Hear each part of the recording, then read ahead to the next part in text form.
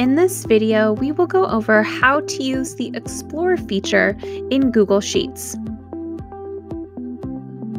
The Explore feature is a really cool tool that shows up in the corner in all the different Google apps. So if you see this icon, click on it and it will bring up a lot of different options in the different apps. So look for this guy and try out the different versions.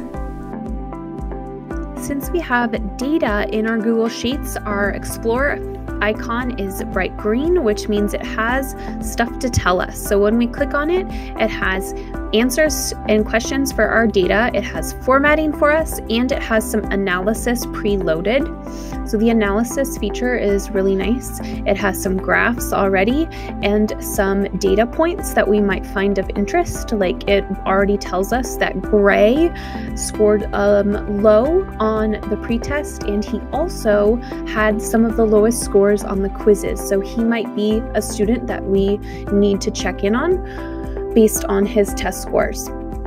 And so you can open up the data analysis, the charts that they have for you already. You can insert those directly into the Google Sheet and you can look at them full screen. In addition to the preloaded analysis and formatting at the top, the answer feature is really helpful.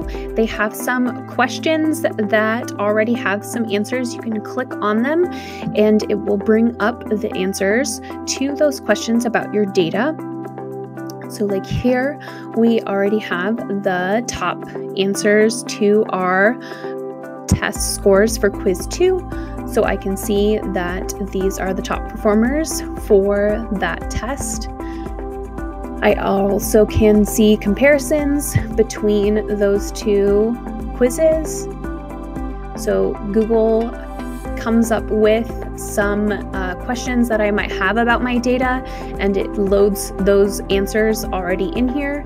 And then it has a question bar where I can ask questions based on my data, so I can find the average of my scores, and it will calculate that for me. And it's nice because it will also share the formula, how it got that answer, and I can click on it to show the formula, and I can drag that over into my data so that I can keep that answer associated with my data. And I don't have to leave it in the Explore table. I can keep it in my data for me, and the formula will be there so that it stays with that data. I can ask other questions about my data and bring up different charts.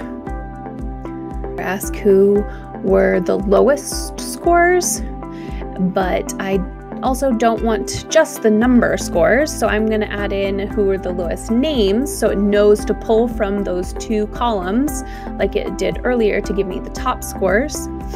And so now I can grab really quickly the lowest scores so I can see who I might need to reteach or who might need extra study help for the material that I quizzed. So the answers section is really helpful for analyzing your data or finding out more information that's not just the numbers on your test scores.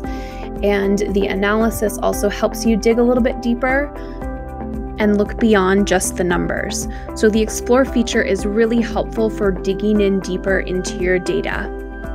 Don't forget to subscribe to the EdTech Team YouTube channel and check out the next video in our playlist.